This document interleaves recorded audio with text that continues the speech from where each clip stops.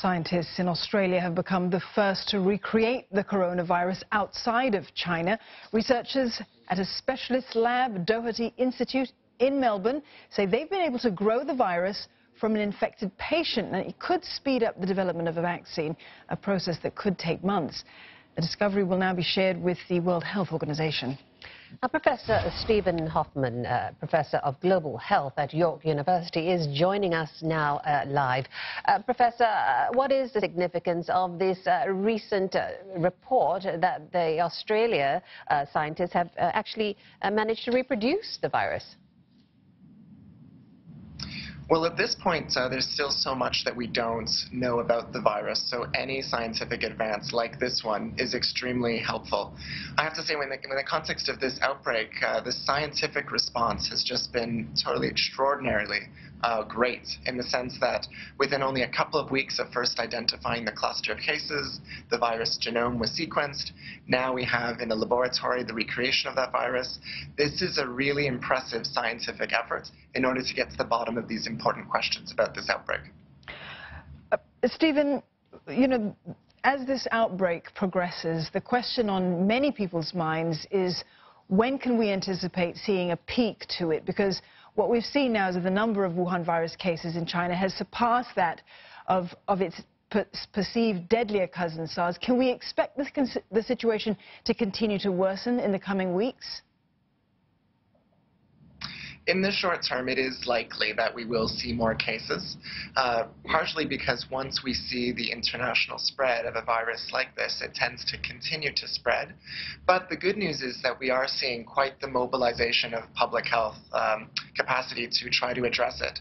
With the H1N1 outbreak in 2009, so over a decade ago, that might have been the first time where there was a global outbreak where public health was able to literally change the course of the trajectory of that outbreak, making it so that it wasn't as severe or significant as otherwise.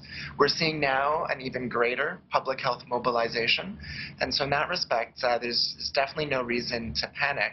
Of course, there's reason for some concern, but public health is responding around the world in a very impressive way. Now, we've also had reports from Japan and Germany speaking about human-to-human transmissions. Is this a trend that we can expect to see more of in the coming days? We are seeing now cases, it looks like, of human-to-human transmission outside of the original context where we think this virus first jumped from animals to humans. So that's, it depends. I mean, there's lots of times in viral outbreaks where the virus is going to evolve over the course of the outbreak. And so one of the things that happens is if there does start to be human-to-human transmission, that can continue.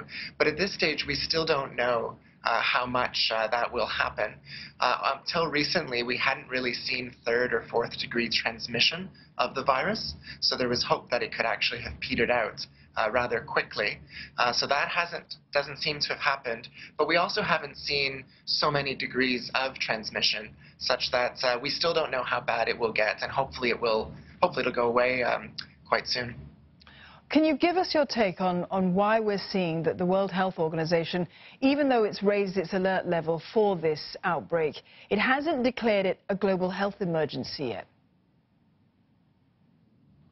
So, well, a global health emergency is defined under the international health regulations as a risk to international public health, and that risk requires an internationally coordinated response.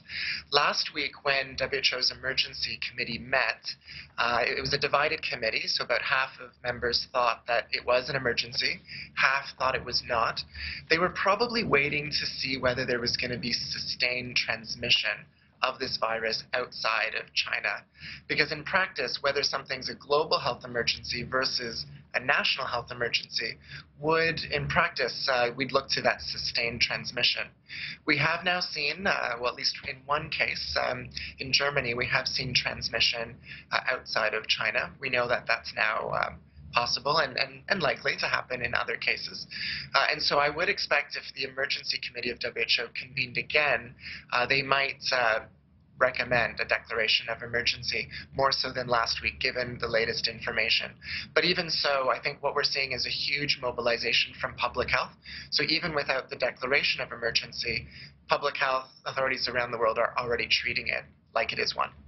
All right, Professor Hoffman, thank you very much for your perspective on this.